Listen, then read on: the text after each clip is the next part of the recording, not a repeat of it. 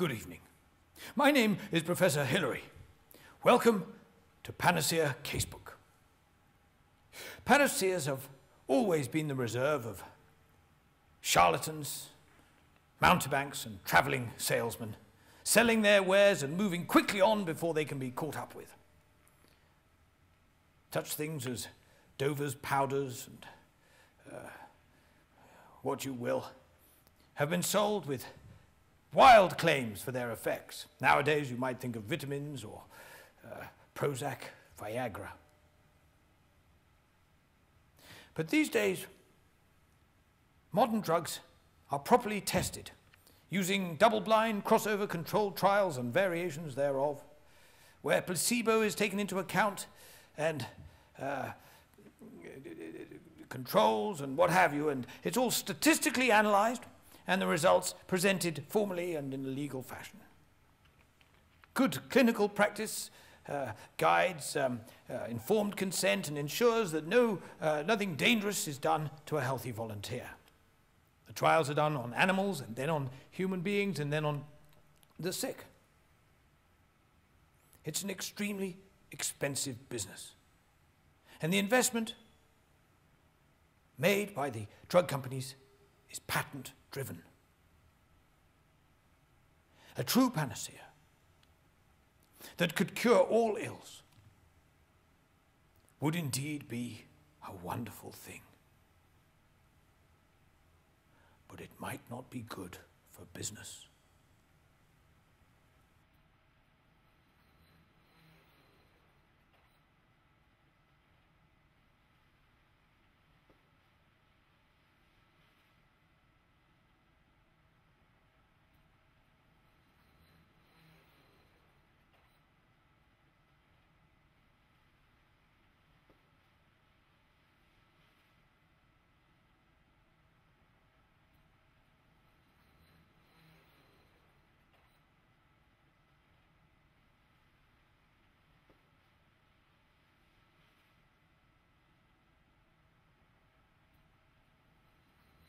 A few years ago, a group of artists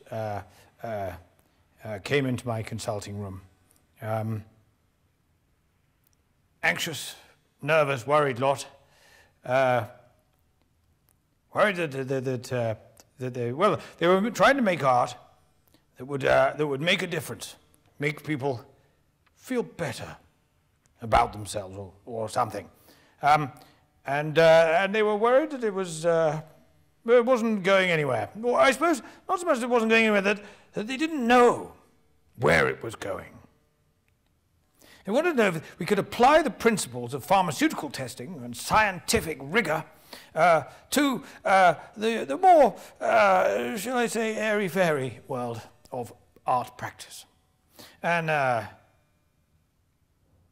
well, I'll be honest with you, I'm not sure I saw anything in it, but I liked them. I liked them very much, and I thought, yeah, let's get together. So we set up a project that we called to test their panacea. The panacea was what they'd rather charmingly named their project. And so I set about with them, and a lot of heated debate and discussion, to try to apply the principles of pharmaceutical scientific testing and rigour to their art. And the idea was to devise a sort of a prototype, I suppose, that could be applied ultimately to all art. And so art also could have a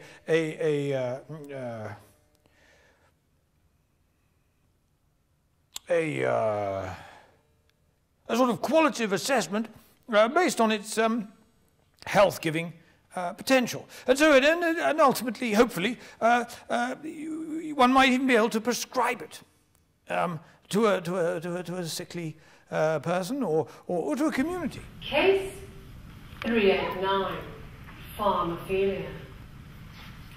A 34-year-old Caucasian female with an obsessive addiction to pharmaceutical products was referred to the Panacea team. Each time the subject passed a pharmacy, she was lured in by the green neon crossing.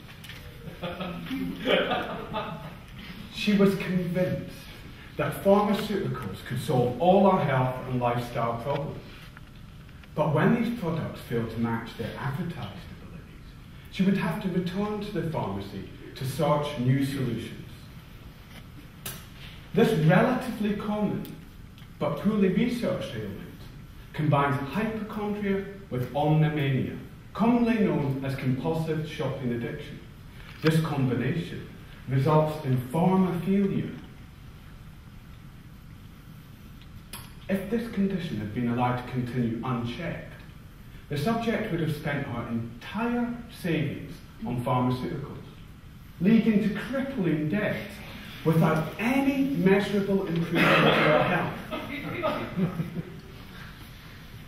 After careful investigation into the patient's medical history, the Panacea team prescribed an intensive dose of healing wool for 1 hour each morning and 1 hour each afternoon over the period of 7 days.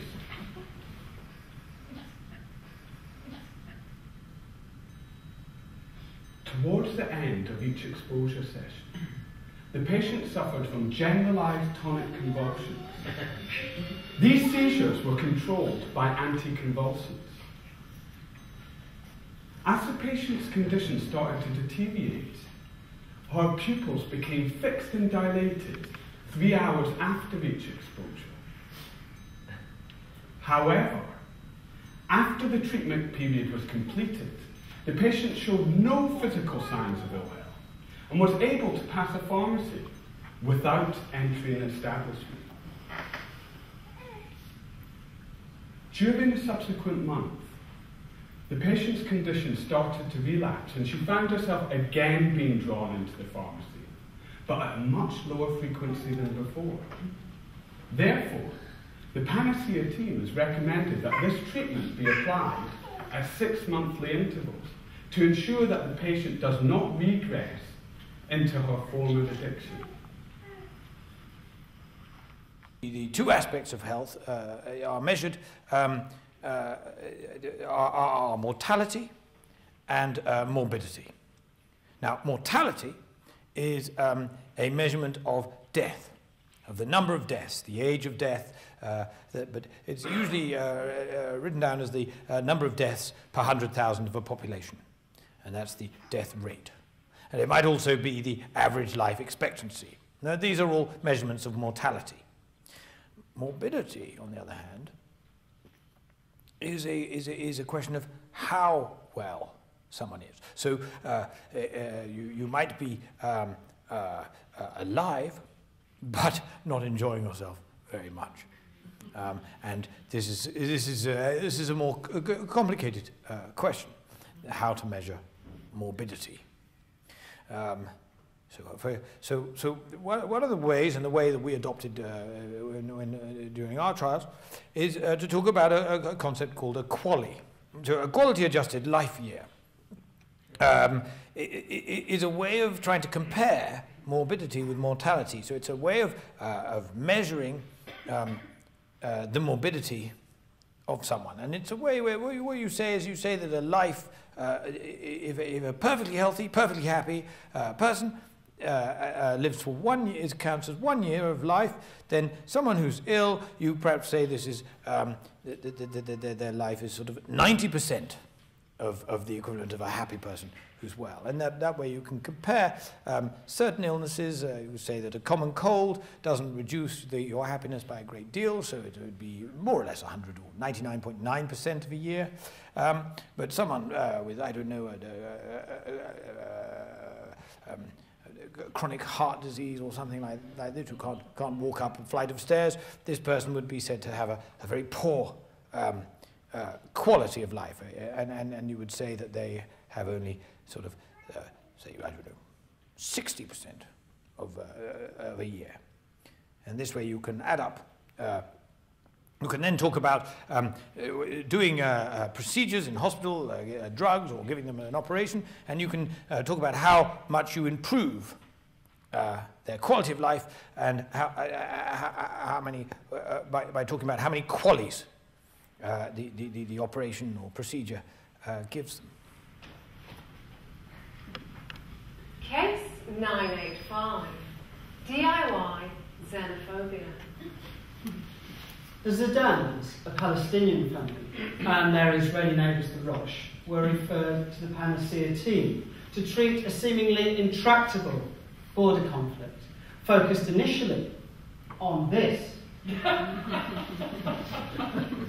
2-metre fence, built by the Roche father, extending his border into the Zidane's garden. Now, over the years, resentments grew.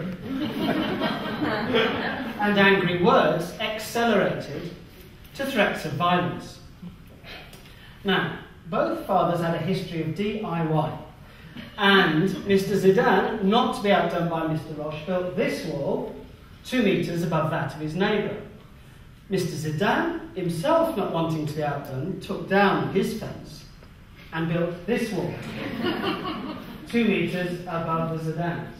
On and on and on it went, till both sets of families found themselves living without light, without a view, and seemingly trapped at the bottom of a well. Now, if this condition had been allowed to continue, then it would manifest itself in uncontrollable bouts of anger and ultimately physical violence. However, after investigation by the Panacea team, we discovered that both sets of families were actually fun-loving outdoor types, but neither had invited the other to a barbecue, and certainly hadn't allowed their children to play together. Therefore, we prescribed this. Friendly Frontier, a 17-metre inflatable mountain range with escape slides. We had it blessed by these Buddhist monks in a ceremony of peace.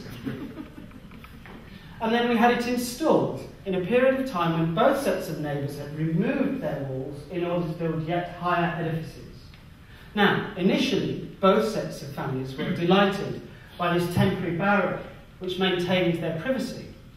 And the children were drawn to its colourful construction and began to play on the slides, but not daring to go so high as to look over the other side. Now, by day 2, however, both sets of children were seen at the top of the slide, laughing and playing together, and finally slid over to the opposite side, much to the consternation of the parents, who began to shoo them back onto their own side. But on running up the slide themselves, they too found themselves having so much fun, they began laughing and joking with their neighbour, and were soon invited to slide down to the other side and join them for a barbecue. And here, in this animation, which I created at home on my computer, I can show you what happens. So here comes a little chap up to the top, he gets to the top, and whoosh, there he goes, and his area is caught by his neighbour. These two are having a little jig, these two are clinging strangely by the neck, and these two are holding hands. By day 4, we were able to remove the friendly frontier altogether, and for the first time allowing light, a view, and a growing warmth to their neighbour. By the end of the second week, all DIY rivalries had been restricted to building ever more welcoming barbecues and throwing ever more elaborate feasts. And in the long term, the Panacea team predict friends from both sides of the Israeli-Palestinian border will come, and thus will spread a healing balm throughout the Middle East. Now, Karl Popper was an Austrian man, philosopher, working in the 20s, 30s, that sort of time, or that's what he made his name. And he became, first of all, fascinated and then irritated, I believe, by the work of the psychoanalysts of Freud and Jung and such people. And he started to think about what the difference was between the work of Freud and the work of someone such as Einstein, who he saw as a real scientist while he saw the psychoanalysis, etc., as pseudosciences. And he set out to work out what exactly the distinction was. And what he came up with was a theory of falsification. That is, his idea was that Einstein made assertions or propositions that you could prove to be untrue. Obviously, you hoped that they wouldn't. But nothing that Freud or Jung was saying could be proved to be untrue. They could always just say, oh, well, that's all, it came about from another way, or this explains that, or that explains this. But they didn't say any hard facts, as it were. They didn't make any assertions that could be shown to be completely untrue by evidence. And from this, he extrapolated a further theory that, in fact, in science, we don't prove something to be true. We allow it to exist until it is proven untrue. So that all our experiments that we're doing, if you like, are set out to try and disprove something. And so we always say that this is, so far as we know, this is the truth. But we're always aware that just around the corner there may be an experiment that is, however unlikely, might completely throw out the theory and we have to start again. It's happened many, many times in my lifetime, but in science. So this is the idea of objective truth and the principle, the underlying principle of how scientific research works. A 21-year-old South American male was brought to the Panacea team after wandering aimlessly through the city at night, smashing bus stops, spray painting buildings, and extracting refuse from litter bins. When questioned about these antisocial activities, his response was incoherent, though the tone of his voice suggested a deep level of despondency. Extensive research into the subject's history revealed that he spent his formative years in Lençóis, Brazil, a small town surrounded by spectacular countryside. Here, his family kept a small plot of land on which they grew their own food. This gave the subject a feeling, reflected in reality, that he could control his immediate surroundings. The subject came to London for academic study, and after graduating from the London School of Economics, remained in the city to work. It was at this point he became depressed. He said, I started to resent this city which uses humans to lubricate its mechanisms, rather than provide resources to enable the lives of its inhabitants to become easier and more rewarding. He was becoming increasingly disenfranchised with civic society due to a growing chasm between his own productive processes and the physical construction of his neighbourhood. Had this condition been allowed to continue, this chronic pattern of behaviour would have led to the willful destruction of both public and private property. This could have led to arrest and been sentenced to a term of imprisonment. Therefore, the Panacea team prescribed the installation of life pods throughout the subject's neighbourhood. This allowed the subject access to life pods whenever he needed. The patient was drawn to the cold, regularly registering his heartbeat by touching the sensors.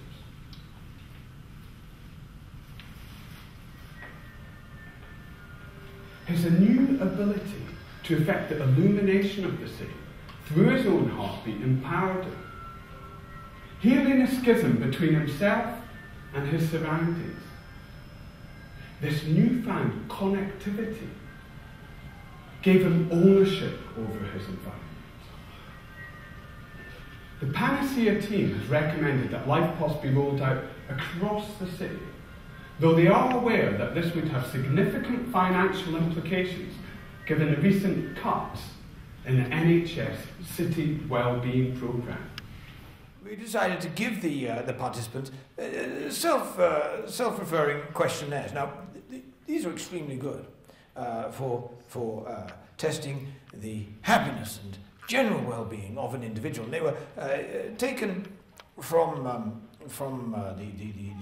WHO guidelines on looking into the issue of well-being, and adapted a little for our own purposes. And so the punter, the participant, was given a questionnaire, and before they took part in the art and afterwards, and these were scored using a scoring system devised by myself, and then the results were presented by a statistician who told us, with all his very clever techniques, what it all meant. Case 354, sociophobia. In an estate on the outskirts of Bristol, Knoll West, one of the most impoverished parts of the UK, a group of teenagers were identified the Panacea team. They were suffering from sociophobia, a fear of society and people in general. This condition can manifest itself in a number of ways. The individuals are not hardwired to act collectively. This can lead to isolation, listlessness, and a lack of direction in life. When brought to the Panacea team, the teenagers had entered the final stages of sociophobia. They were no longer able to speak to one another. They barely left the confines of Knoll West, and they had never made the short journey into the centre of Bristol, which to them was just a distant view of an alien city. They seemed frightened, in fact, of negotiating the scant public transport system, and they were terrified of the night sky.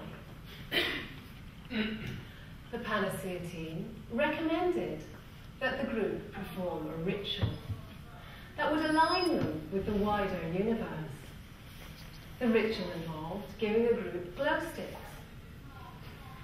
and teaching them a synchronized dance.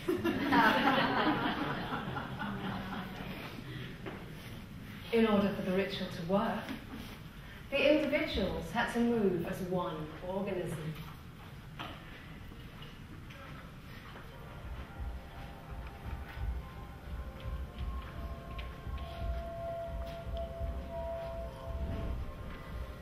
They appeared like stars sparkling in the depths of the night sky, moving like small atoms in one larger being.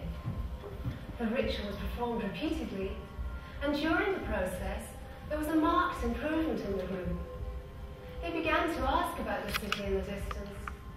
One of the group reported, "I have this strange feeling, as if I am part of something larger than myself, as if I have some real value within the wider interconnectivity of things."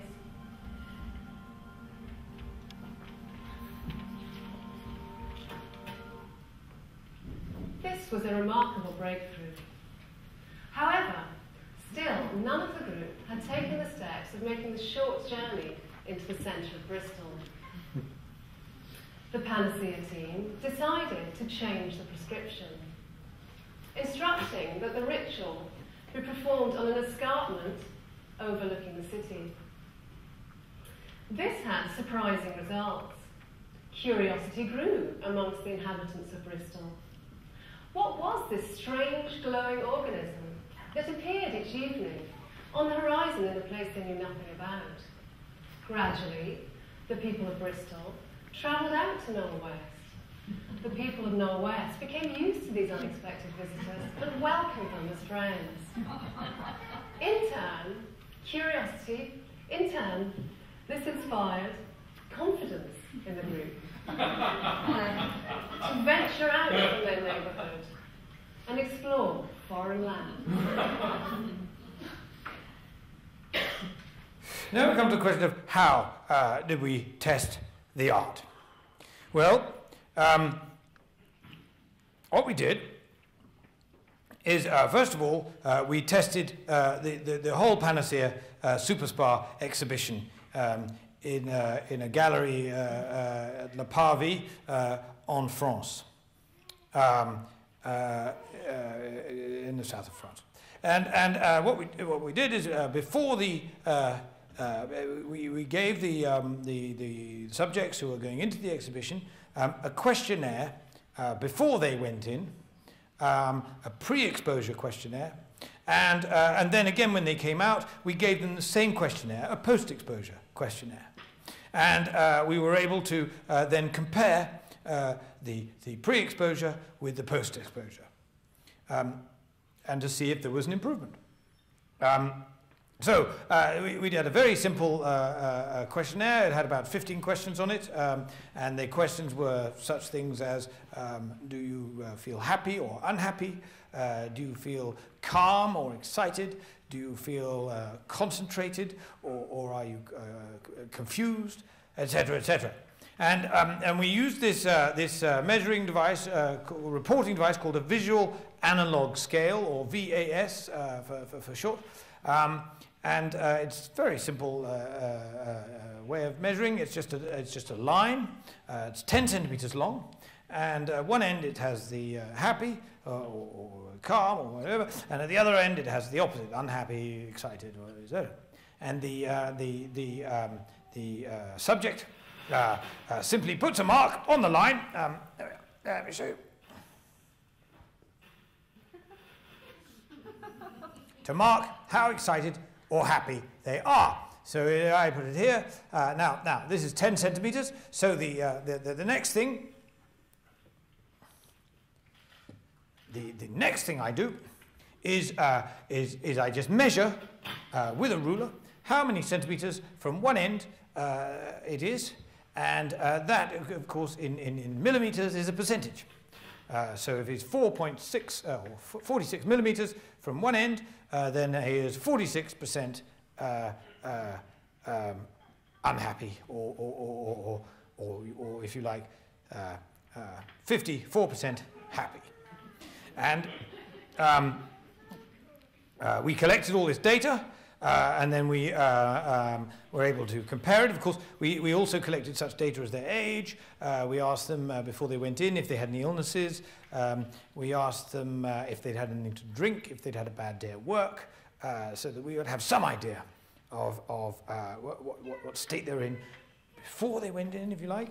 And we asked them to do the questionnaires before they had all the free alcohol in the party afterwards. Case 649, mediophobia. An 84-year-old woman was referred to the Panacea team after placing herself under quarantine within her own home. The subject had extreme bouts of paranoia with each reported viral outbreak, such as avian flu or swine flu. She isolated herself from any human contact until publicity about the virus subsided. The subject was prone to fearful overreactions to any epidemics reported in the press, and a series of counselling sessions revealed she was unable to differentiate between reality and myth.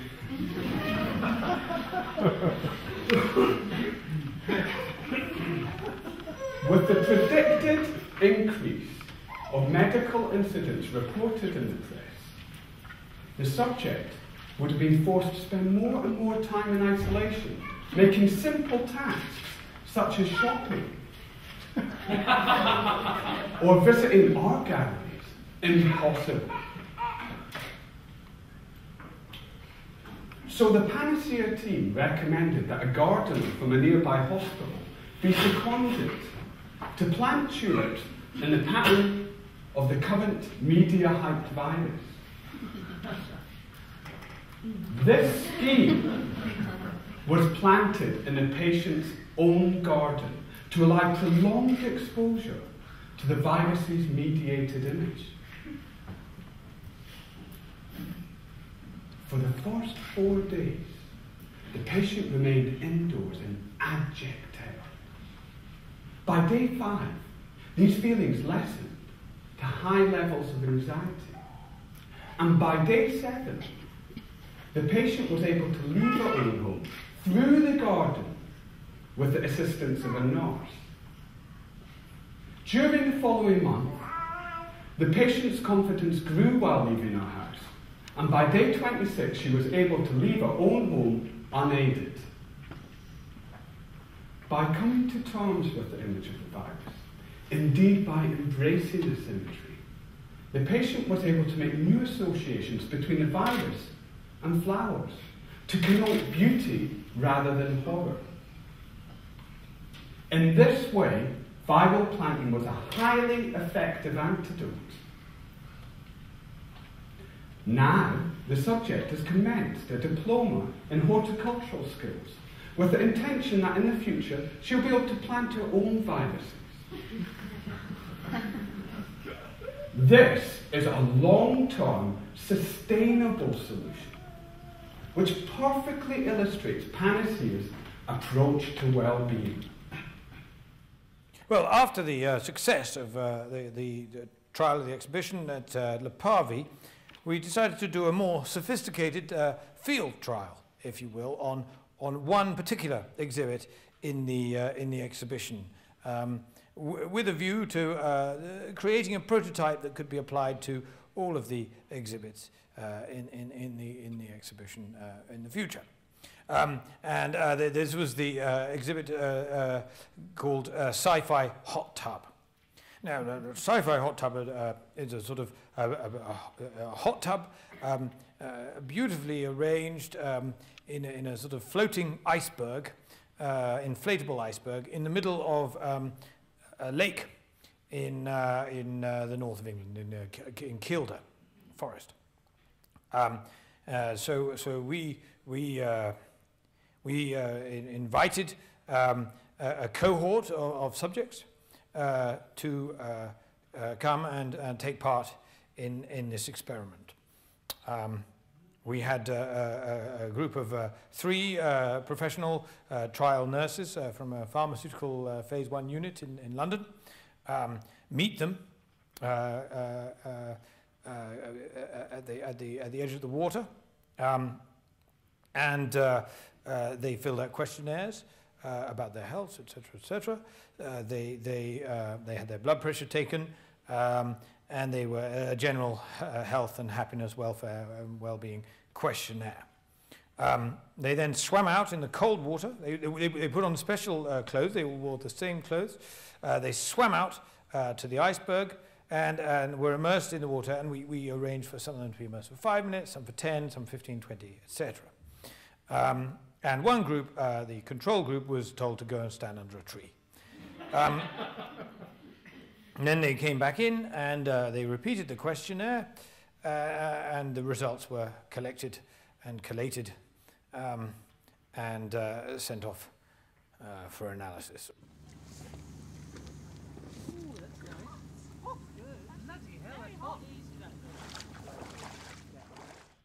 My name is Roslyn Law and I'm a clinical psychologist. There's 3 of us in the team, so we're going to run the screening part of the day, which represents the science part of the project. So when people arrive, we register them so that we kind of have a record of who's there. We give them information about what's going to happen for the day so that they agree based on that information. It's just sort of informed consent that we need to get from them. So they read that through and then come and speak to me, and I'm going to take them through 2 different questionnaires. We had to fill in a form, which was the same form, an identical form to the one we filled in before we went in, assessing kind of mood, how we were feeling, whether we were calm or excited, tranquil, those sorts of emotional things, and questions about how we felt about our lives. And most of mine were the same, but the ones that you know to the ones that are, or the ones that you're aware that are different, the different responses that you give. And I noticed that my feelings about technology being satisfied or dissatisfied changed from being dissatisfied before I went in the tub to being more satisfied after the tub, because the tub obviously is a technological construct and it can be really, really good. And it actually gives you quite a sublime experience, and that's technology, not nature. Okay. David, short feedback, what was it like? Oh, it was really fantastic, very relaxing and quite funny as well. Well, I suppose that depends on who you're in with. But yeah, it was gorgeous. I could have stayed in for ages and ages. Health and well-being, definitely. We should all have a hot tub in a lake beside where we live.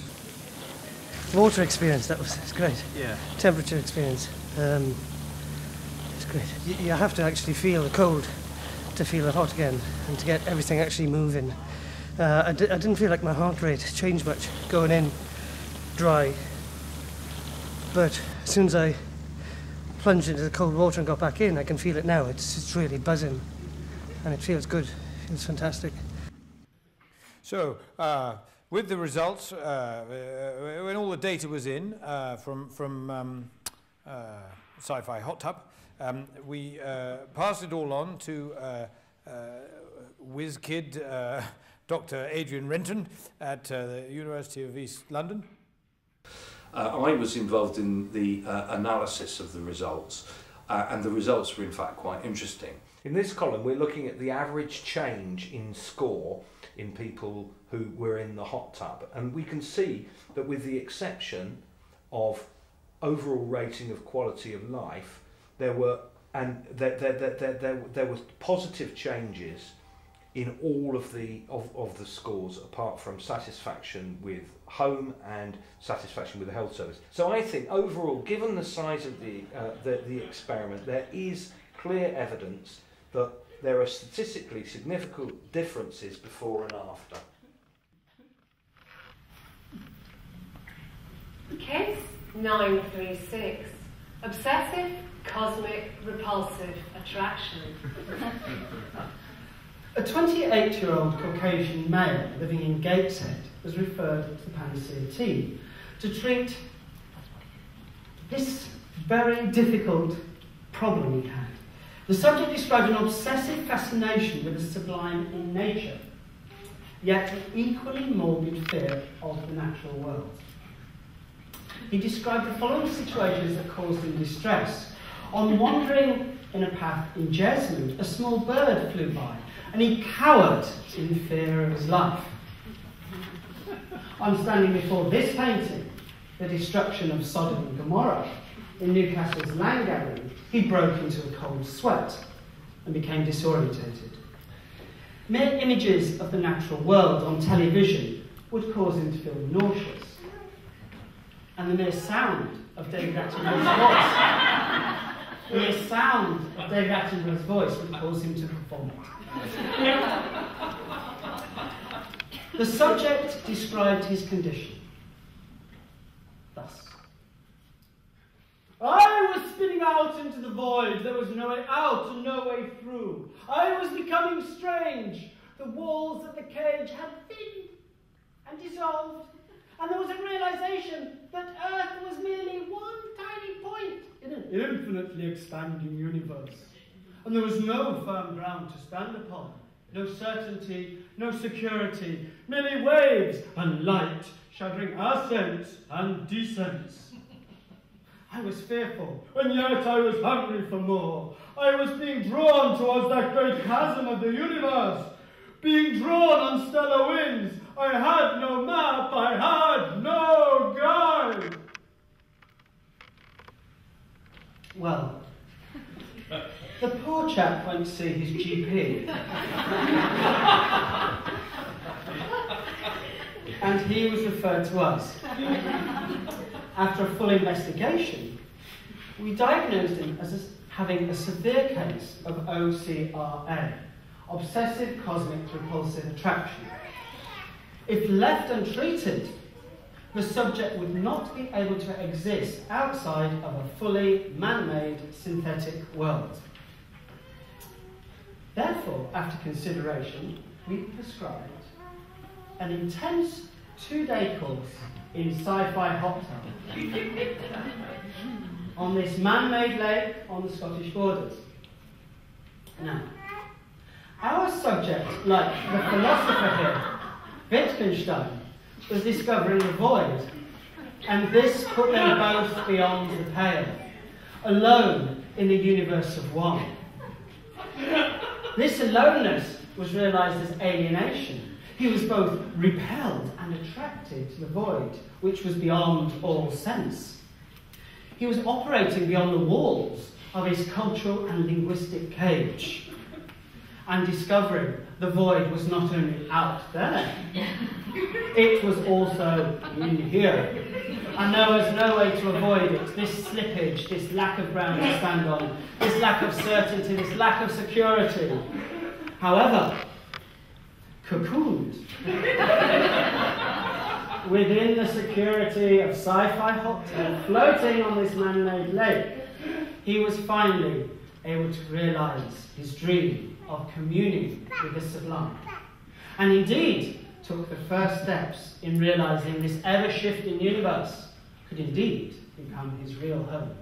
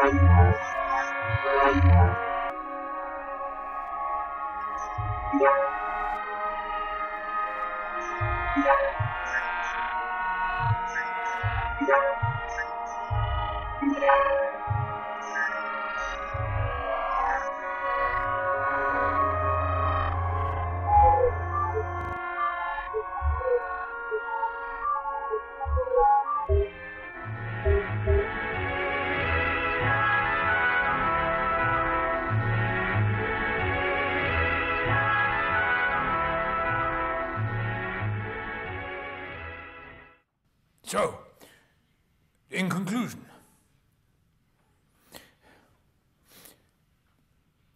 we can straighten your teeth, we can fix your boobs, and we can make a baby in a test tube. And now, we can scientifically show, with our new method, which art is best for your health. Can we perhaps foresee a day where we can scientifically curate the perfect art exhibition which has the maximal positive impact on the health and well-being of the viewer? I sincerely hope so. Thank you for listening. Good night.